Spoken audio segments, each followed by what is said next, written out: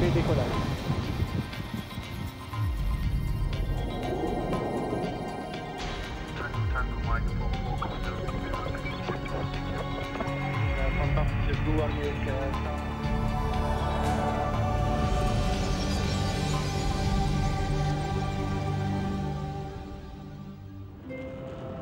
"30 years ago, the first Ariane rocket was launched from the Centre Spatial Guyanais, or the European Spaceport at Kourou in French Guiana. Since then, there have been nearly 200 launches of different versions of Ariane with a 97% success rate. This has secured independent access to space for Europe, and at the same time, Europe has become a leader in the world market for commercial launches. To further increase these two objectives, ESA member states decided to increase Europe's capacity to put satellites into orbit. To do this, it must expand its portfolio of launchers to be able to launch any kind of satellite on any type of orbit. Presently, Ariane 5 is Europe's workhorse to send large satellites into space, in particular telecommunications satellites on geostationary orbit, and it's designed for a rate of 10 missions per year. This year, it'll be joined by Russian-built Soyuz launchers, which can put medium-sized payloads into space. Built in the city of Samara, the Soyuz has been launched over 17,000 times from Baikonur in Kazakhstan. It's the historic rocket that launched the Sputnik satellite in 1957 and was also used for Yuri Gagarin, the first man in space. Launching from Kourou will greatly increase its capability. Shipped from St. Petersburg, the first two Soyuz units are already in Guyana.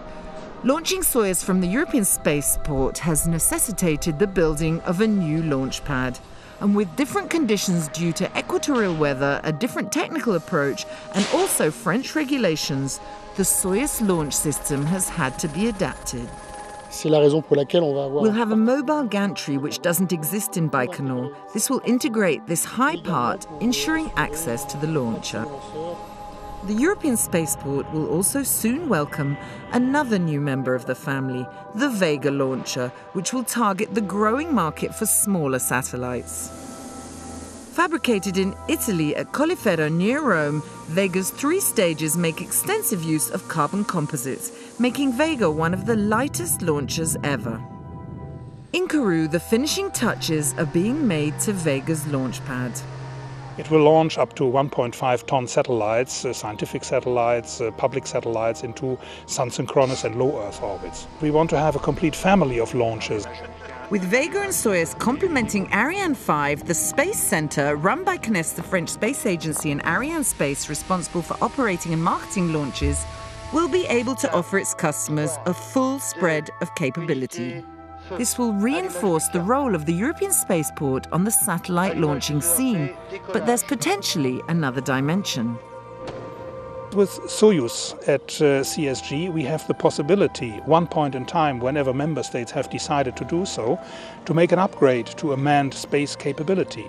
With the end of the American space shuttle missions, only Soyuz from Baikonur will enable the crews of the International Space Station to be changed. In future, there will be an option to accommodate such Soyuz missions from Guyana.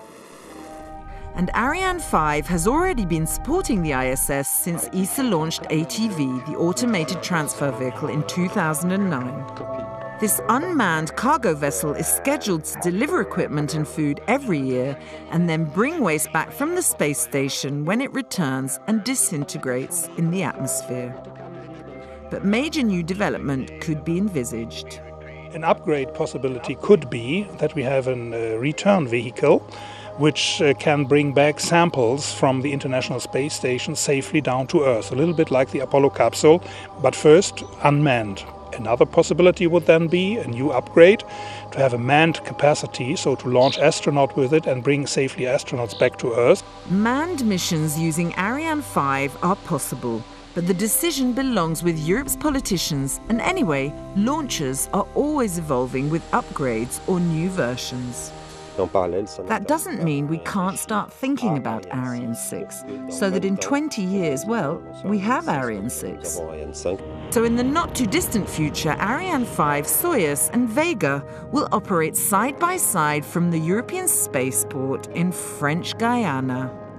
Ariane Space is targeting a flight activity level of approximately 10 missions annually, consisting of an average of 7 Ariane 5 flights, 2 Soyuz missions and a Vega launch.